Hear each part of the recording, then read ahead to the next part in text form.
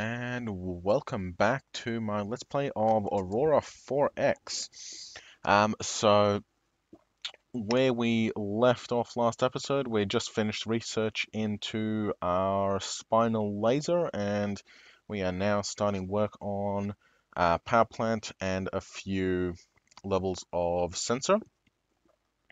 Um, Once we get those technologies up and running, we can go ahead and start building our basic combat ships.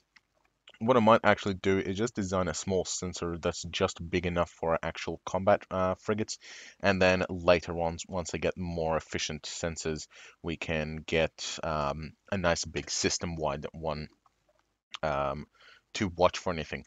Because if we're sitting on top of the jump point, then that's fine. They're going to be able to see anything coming through, even if they've got like only 1 or 2 million kilometers of range.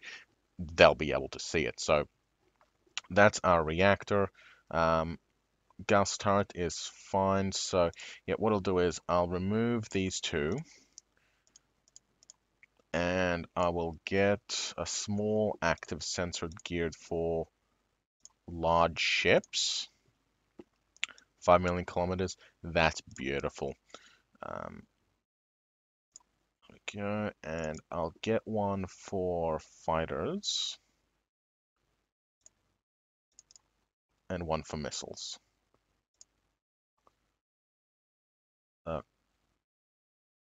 Okay, actually, that missile one is very, very crap. We need a bit more range on size 6 missiles, so this is the one we're actually going for. What was the size 10?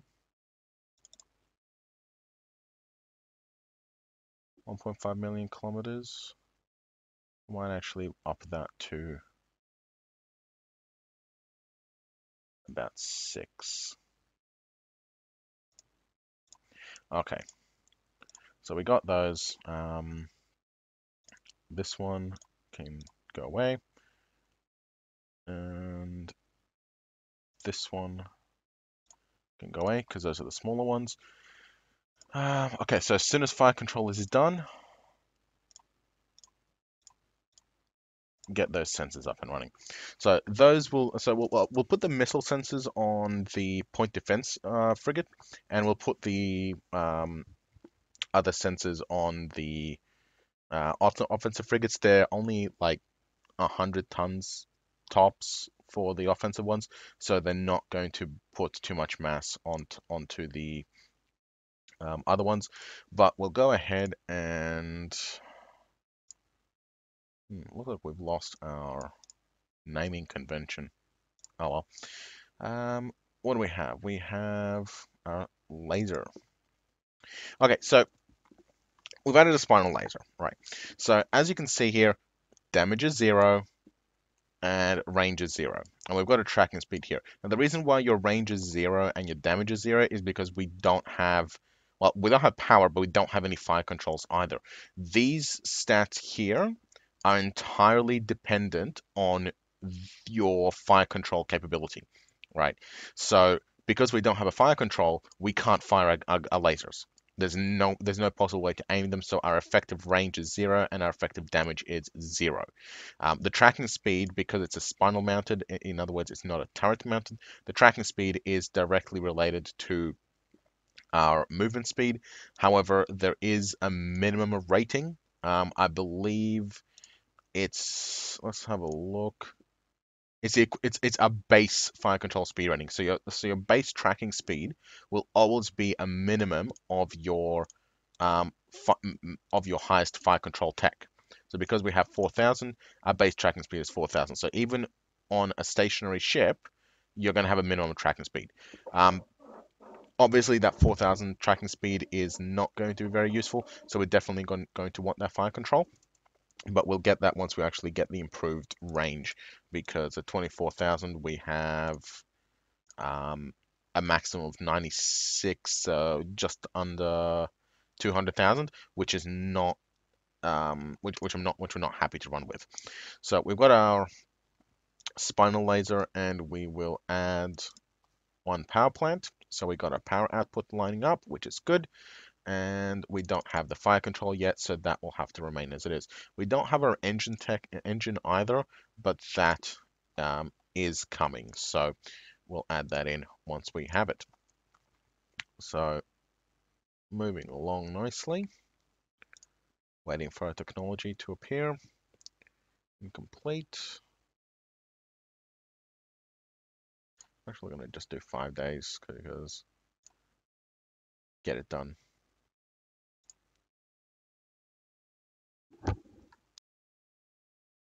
All right, there's the scout again. Let's see if he runs back home. Yeah, he's going to run back home. Yeah.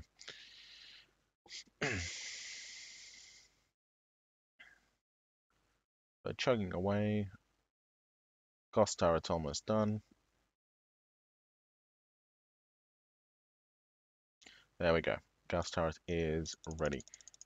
Put those plants in, put those labs into fire control range because we need that ASAP. So I'm actually going to rename this to, yeah, Melbourne will do. And we are going for a frigate. There we are. So we'll just get the gas turret. All right. I'll wait, and what I'll do is I'll basically do a design copy once we have this built, and just strip out the laser and the power plant and swap it out for the gas turrets. So they're going to be essentially identical, except for, yeah, upgrade the armor. One thing, yeah, they're going to be essentially identical except for the armaments. One thing to note, if you when you select, when you hit new, when you create the design initially, it will give you your best possible armor at that time. If you get armor technology after that, if you get armor technology after that, you're going to have to hit the new armor, and that will upgrade you to the latest possible armor. New armor um, is smaller, so you always have the same amount of protection. So you have the same, yeah, you have the same armor protection, but new armor is smaller.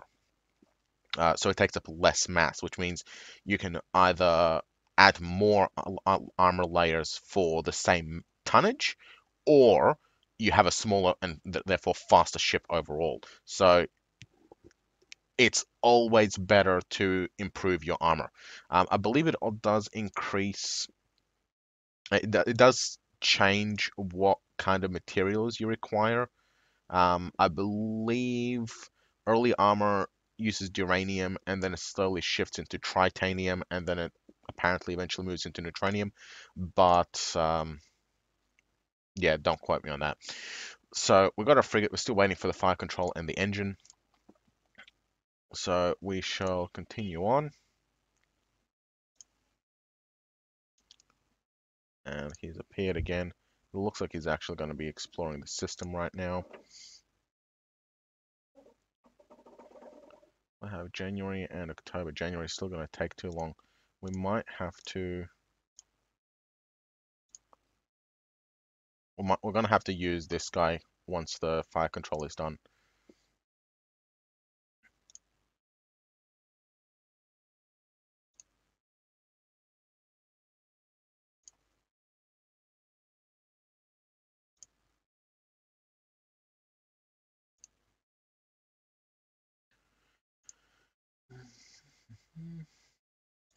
So we're getting about 100 points.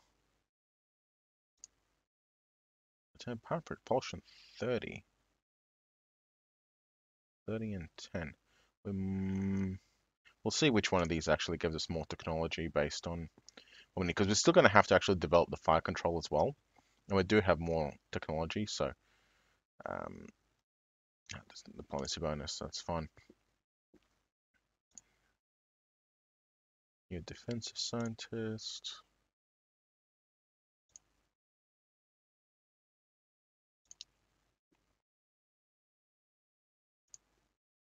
October 2033, we're still a few months away.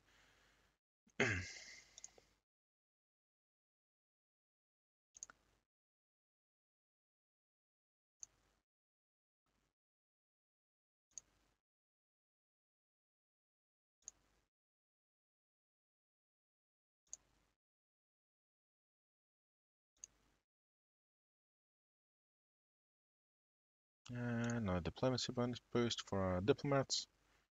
Alright Brown, that's a scout ship, so we don't care. He attempted to ram Georgia.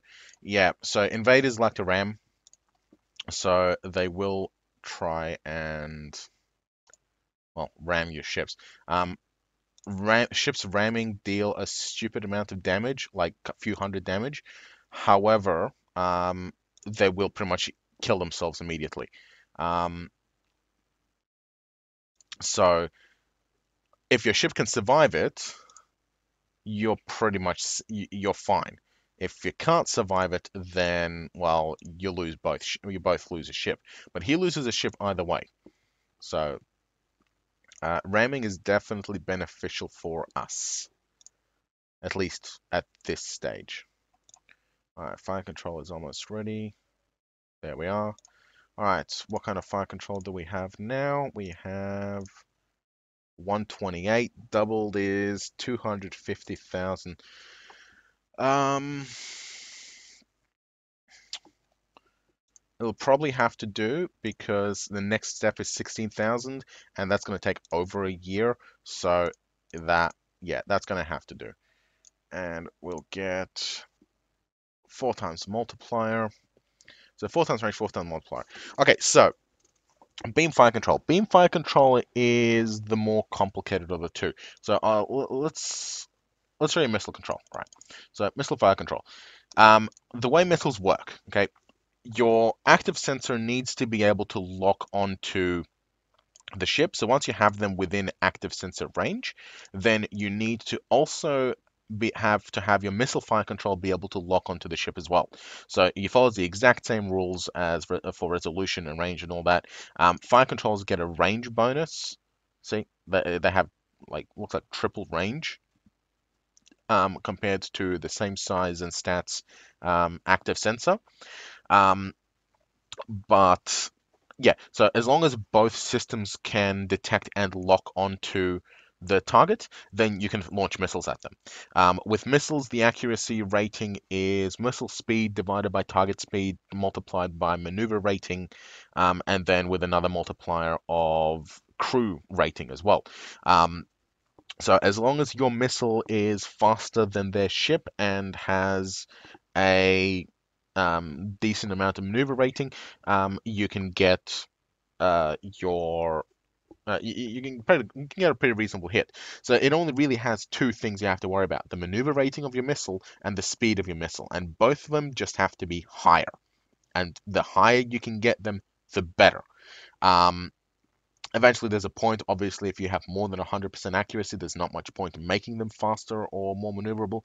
But obviously, enemies are going to get faster, and your missiles, yeah, at the end of the day, the faster the missiles and the more maneuver rating they have, the better and more accurate they are. That's straightforward. Beam fire controls are a whole other kettle of fish.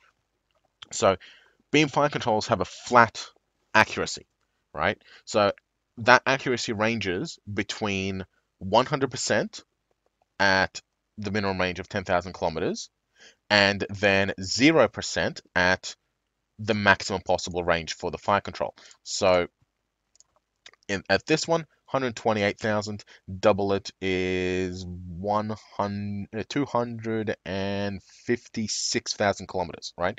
And so at 257,000 kilometers, you will not be able to hit because your accuracy will be 0%.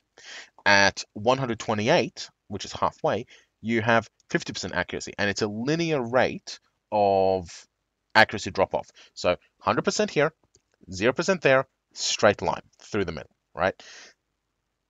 Then you have to factor in tracking speed. So tracking speed is basically how fast your fire control can handle following the target, right?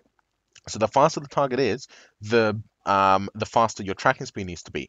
If the target is slower than the tracking speed, then your fire controller is able to easily handle keeping them locked on. If it's faster, then it has to do more complex math by figuring out where they're going to be, aiming ahead of them, and all that stuff. It's basically arbitrarily determined. So at the end of the day, your tracking speed needs to be faster than the target. You don't get a bonus to hit if you're faster than the target, but you do take a penalty to hit if your tracking speed is slower than the target.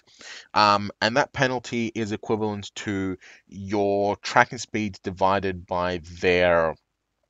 um, by the target speed as a multiplier, right? So if somebody comes along at 20,000 kilometers, it's going to be 16,000 divided by 20,000, which is something like 95%. So you take the total accuracy at the range based on the rate, and then you divide it, and then you multiply it by the whatever the 16,000 divided by what the tracking divided by target speed is.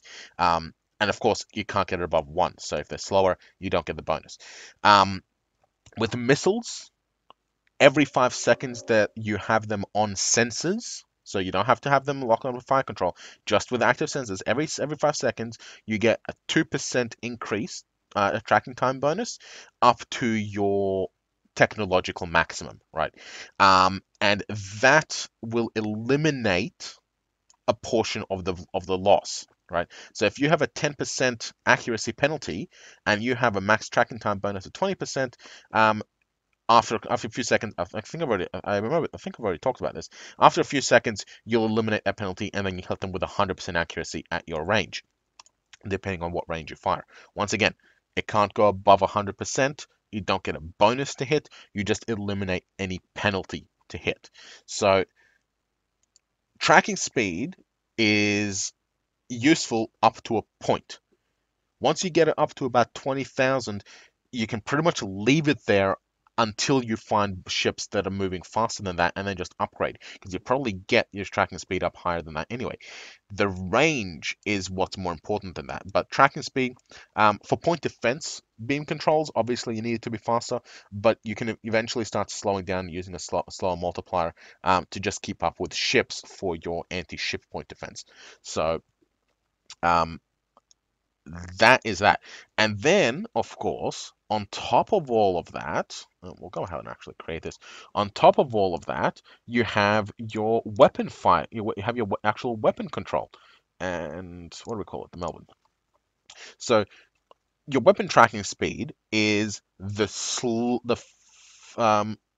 fastest of your ship speed or your turret tracking speed. So if your turret tracking, so if it's a turret, it will use the tracking speed, the turret tracking speed that you set it to, unless the ship speed is faster than that.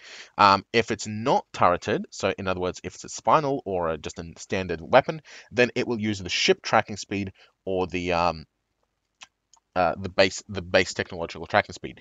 And if your fire control speed is faster than that, then you'll still work with the weapon tracking speed. So essentially, um, like for example, yes, your fire control is able to track the target and it's able to watch it as it flies past you, but your turret lags behind because it can't turn fast enough if its tracking speed is too low.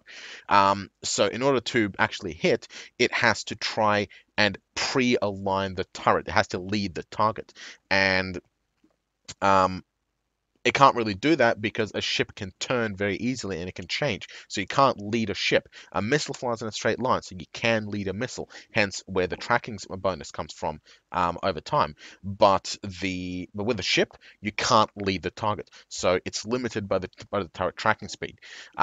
So you need to so optimally you need to make sure that your weapon tracking speed and your fire control tracking speed are aligned, because if your weapon tracking speed or your fire control tracking speed are misaligned, you're wasting one of them. So yeah, like I said, when it comes to beams, the accuracy calculations and all that get insanely complex.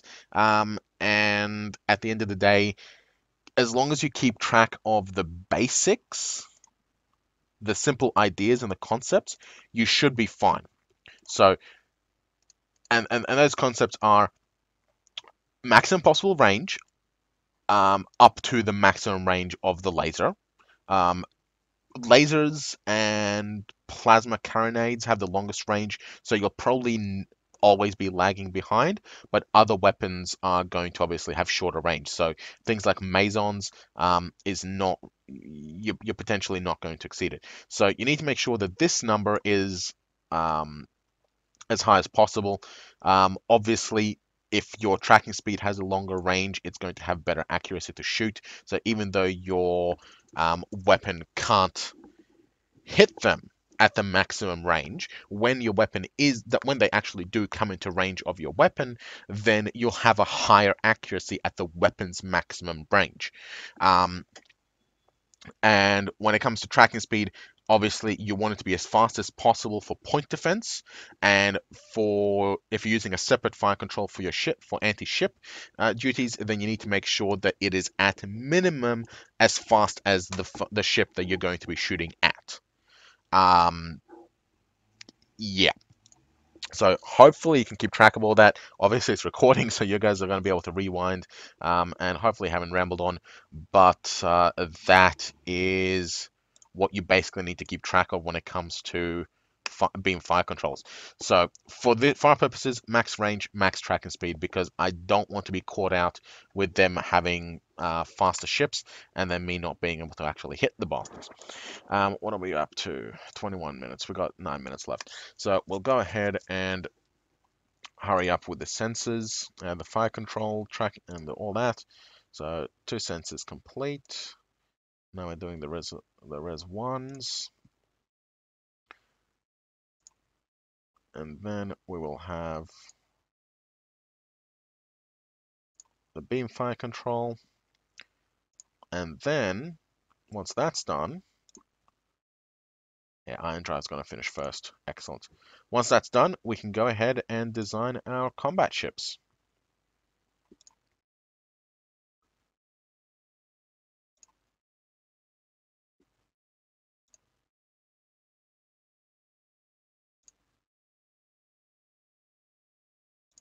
Okay, almost done.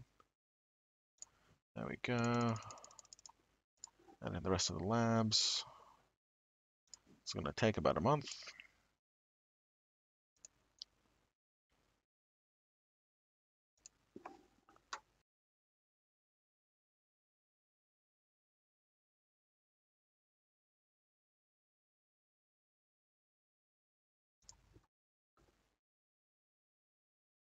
And there we are. Just going to pause recording for a second. I had to open up the house. Okay, so we have all of our technology. Let's go ahead and finish off the Melbourne. So, um, a lot of windows in Aurora don't automatically update. So you'll notice we finished our military engine, but it's not here. Also, our fire control is not going to be here. What you need to make sure is that you can either close the window and reopen it or hit refresh tech, and that will refresh the technology windows. So here we go. Ion drive bolted on. 11,000 kilometers. That's nice, but the ship's not done yet. So we'll go ahead and lock in our fire control. And see, now that we've got our fire control, we have actual stats for our weapons. So max range for the fire control is 256. So that's the max range for a weapon, because a weapon can't target any further than our fire control, because fire control controls our weapon. What's handy is that we don't need a turret because we have 10,000 tracking speed, because that's what our ship speed is. Power is still nominal, which is good. And you can now see that now that we actually can shoot, we have damage ratings. So I'm thinking it's probably in the 20,000 range. 1, 2, 3, 4, 5, 6, 7, 8, 9, 10. For about 25,000 range. But essentially, if we can get it point blank, we're going to be hitting for 16 damage. And even a little bit further out, we're going to be getting some good damage. At max range, we're going to be hitting for 6. And 6 is a good amount of damage. So that's going to be pretty decent for a laser. Let's see if we need anything else. Now, we're going to need maintenance life. because we have a deployment time of 12. So we're going to get some engineering spaces. And now for maintenance, maintenance life needs to be at minimum equal to your deployment time. That's basically a given. If your maintenance life is less than your deployment time, then you either need to reduce your deployment time, because why not? Or you need to increase your maintenance life, because if you run out of supplies, then your ship is going to be dead in the water and could potentially suffer critical failure and blow up. The other thing to keep in mind is your maintenance supplies. This number needs to be at minimum equal to this, because if this is less than this, then something might break that you won't be able to fix. If that component breaks, let's see which one it is. It's probably going to be the engine. It'll probably be the engine, either the engine or the fire control, one of those two. If it breaks, then you have, for example, it's your engine, you have two choices. One, take the ship back home for repairs at the shipyard, or two, lose the ship. Option three is to get a ship with a hangar big enough and go and pick up the broken ship and take it home. But essentially, take it home or scuttle. You don't really have a choice. So you need to make sure that your supplies are at least equal to your max repair. The other factor is your failure rate. So this is your annual failure rate. So of the deployment time of 12%, there's an 81% chance that something on this ship will suffer a maintenance failure. What it is, we don't know. We can take a guess based on the damage allocation chart, which I will cover later. But essentially, there's an 81% chance that something will break in our 12-month deployment time. This is the chance that something will fail in a 5-day period. So every 5-day period, there is a 1.1% chance that something will break. 1.1%. I like those odds. These two numbers are your 1 year and 5 year estimated supply usage. So in 1 year, so basically it'll take your annual failure rate and multiply it by and figure out, what are the chances of various components failing, and figure out roughly on average how many supplies you will use in a year. So as it is, there's a reasonable odd chance that we will have enough to sustain that ship for a year. But because of the max repair, there's also very good chance that something is going to break that we're not going to be able to fix at all. Once again, if it's the engine, we have one, we're dead in the water. Same with fuel tanks. If all your fuel tanks gets knocked out because you only have one, then you're also once again dead in the water. No fuel, no movement. This one, of course, is the 5 years. So if we let this thing sit for 5 years, then we can expect it to consume almost 4,000 supplies. So obviously, it's not going to be sitting out that long. So we'll go ahead and stick another one of these. Drops it down to 56, which is nice, and we almost have enough supply. We'll add one more. 573 to 450. That's good. All right, so we have that. So we have deployment, we have one laser, and we have a really fast ship. What I'm going to do, though, is I think I don't necessarily want to swarm these. I think I want a decent combat ship. So what I'm going to do, you can only have one spinal weapon per design. So what I'm going to do is I'll give it 4 standard lasers. So you can see the range is still equal because even the range for this thing exceeds the range of the fire control. The tracking speed is identical because they're hull mounted, they're not turreted. The power draw is identical, so we're going to need, there we go, another 4 reactors. Obviously, as we're adding mass, the speed is dropping, so the tracking speed is dropping. And rate of fire is fine, and damage output is also going to be reasonable. So what we need to do now is we need to get the speed up as fast as we can, hopefully up to the 16,000. So bolt another engine, 9,000.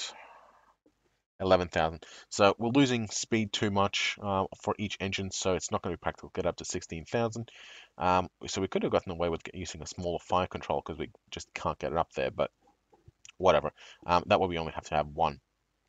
So we'll get more engineering spaces. There we go. We also want a bit more fuel. There's a need to get that range up. Now, this thing is only going to be used for protecting Earth. So what kind of range do we need? 1 billion kilometers will easily cover the entire inner system and get us out to Jupiter. So, and we got 5. So this is a good amount of fuel. We have a few spare tanks as well, and we have some spare engines. We got 10,000 speed, which is excellent. We got the year of maintenance life, which is also good. And we can repair our most expensive component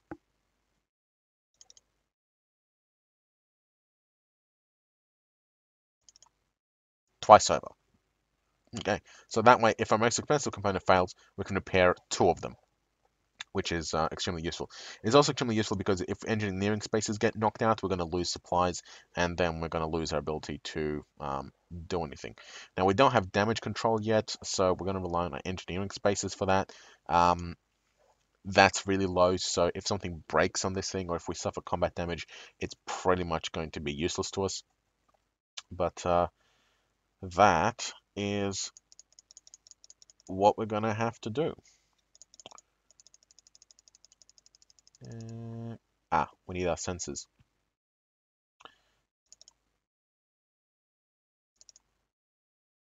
There, we add these two. 13,000 ton frigate for... Actually, there's probably a destroyer by now. There we go, destroyer. So a 13,000 ton destroyer, 1.5 years maintenance life, which is above the deployment time. We've got a little bit of armor, not too much, but yeah. 4 layers of armor we'll have to do. Hopefully we don't get shot by anything huge. And we've got 5 billion kilometers range, which is excellent.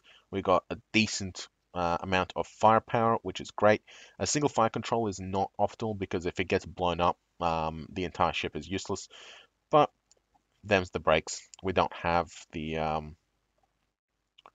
Actually, do we? How much is a fire control? If we add a second fire control...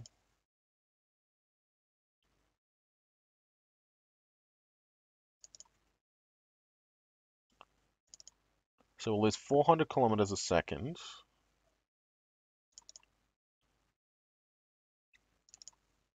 And we'll pick up almost 500 tons.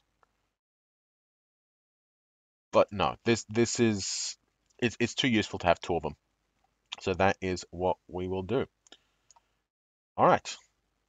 That is going to be a decent beam ship. There we are. And it's time for a break. So in the next episode, we will duplicate the Melbourne and replace its armament with some Gauss cannons, just in case the invaders decide to throw missiles at us. Hopefully they don't, and hopefully we have enough point defense if they do. And we will continue on from there. Thank you for watching.